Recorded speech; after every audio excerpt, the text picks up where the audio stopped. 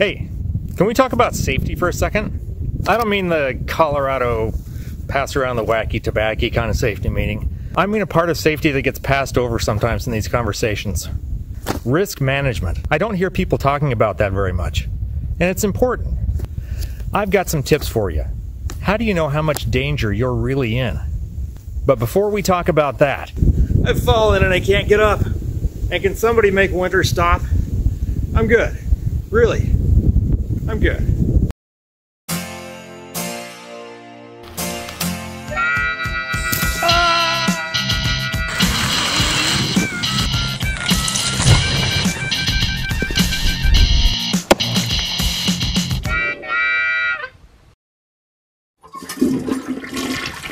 Now I said risk assessment. Sometimes this is called job hazard assessment or task hazard assessment. But basically it's a very similar thing. A risk or a hazard is something bad or dangerous that might happen. And when it does, somebody or something might get injured or broken. Now, I care more about people than I do things, so I'm going to focus on the kind of risk that can hurt you or somebody around you. It can also help keep you from breaking a fence or damaging equipment. I climb trees. That's a hazardous thing to do. But you can really apply this to just about anything. These are just sound ideas for hazard assessment. Also, can we be realistic? I'm not a professor. I'm not a certified instructor. I'm just some guy on YouTube. Don't hang your life on everything I'm saying. These are just some ideas to get you started. So this is a really big topic. We could talk for several hours about hazard assessment, even if we just stuck to the 5 major points, which are 1, identify the hazards. 2, decide who might get harmed and how. 3, evaluate the risks and decide on precautions. Number 4, record your findings and implement them. And number 5, review your assessment and update if necessary. Those are the 5 steps. We don't have time for that. So we could talk about all of those things. But again, this is YouTube. And all of us have been programmed to have the attention span of a tree stump. Hey! That wasn't personal. Well, that's bold speech coming from a lazy fat guy. All right, you know what? It was personal.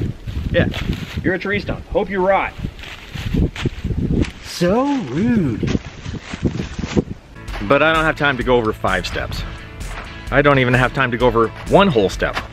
But if I did, it would be step 3, which is assessing the risk itself. But I do have time to go over 2 tiny little pieces of that, which is how to spot risks and hazards and how to prioritize them. Here's the key. Something becomes dangerous when you can't see or manage the hazards. Think about that. So before you can assess a risk, you need to know what that risk is. You need to be able to identify it. You need to be able to look and say, hey, that's dangerous. I should be really careful here. The primary way you do that is to get yourself educated.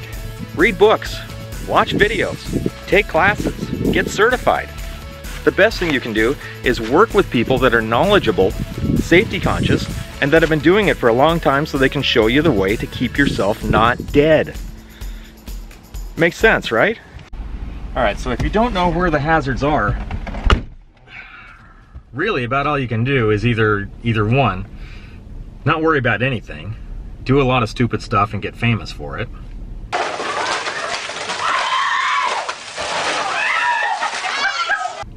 Or 2, worry about everything in some kind of weird paranoid frenzy. What's that? What was that?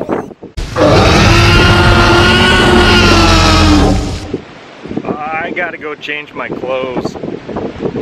Or 3, worry about things that aren't important while the real danger comes and slaps you in the face.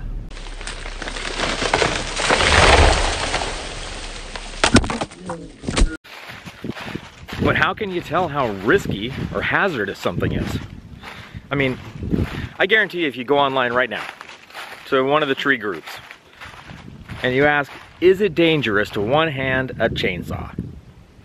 I guarantee you there's gonna be some moron down in the comments. Yeah, well, it's dangerous just getting out of bed in the morning. But is getting out of bed really the same thing? And wait, why does the moron need to have a southern accent? Because you, sir, are a Southernist. What? I don't hate people from the South. I lived in the South. Some of my best friends are Southerners.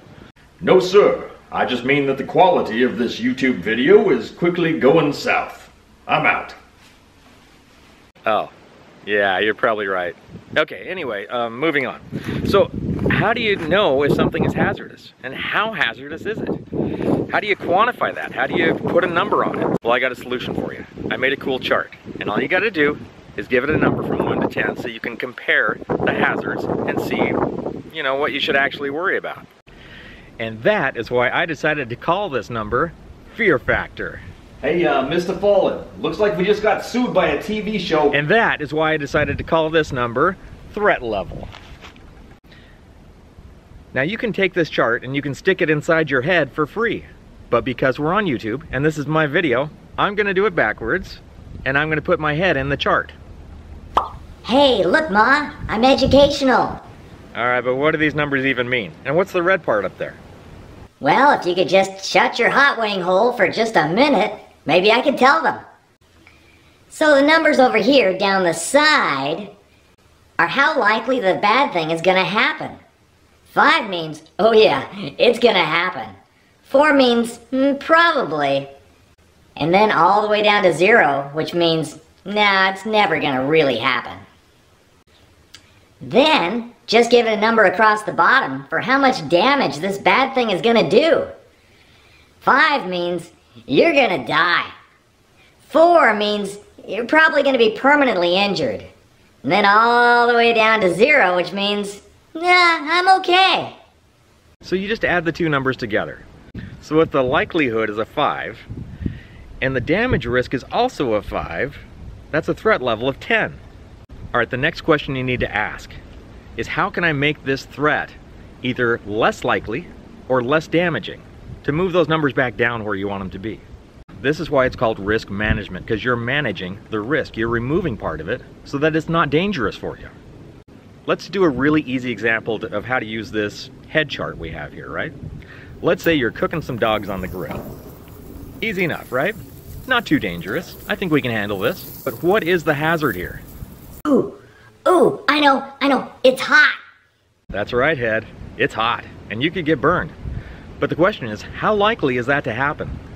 I think it's pretty likely with those tiny tongs. So, like, a 4?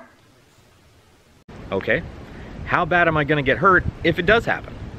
Not too bad, but it's still gonna hurt. I'll give it a 1. So those two numbers together give us a threat level of 5, which isn't too bad, but that's not good either. So what can we do to either reduce the likelihood or reduce the damage that could happen? Well, we gotta get our hands away from the fire. Maybe we can get some longer tongs. Okay. And what would that do to the overall threat level? Well, that would really decrease the likelihood of an injury. Probably from a 4 down to, I don't know, a 1? And that's a threat level of 2. I can live with that.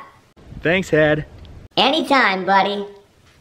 Alright, so using a head chart like this, in your head, is a good way to assess and manage risk. High numbers are bad, low numbers are good. Now some jobs are hazardous.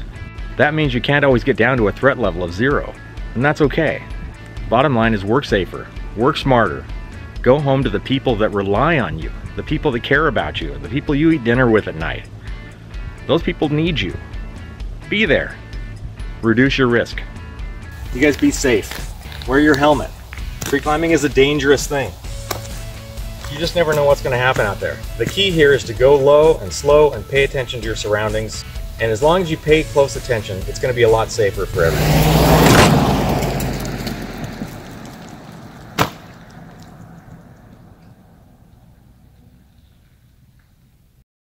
So rude.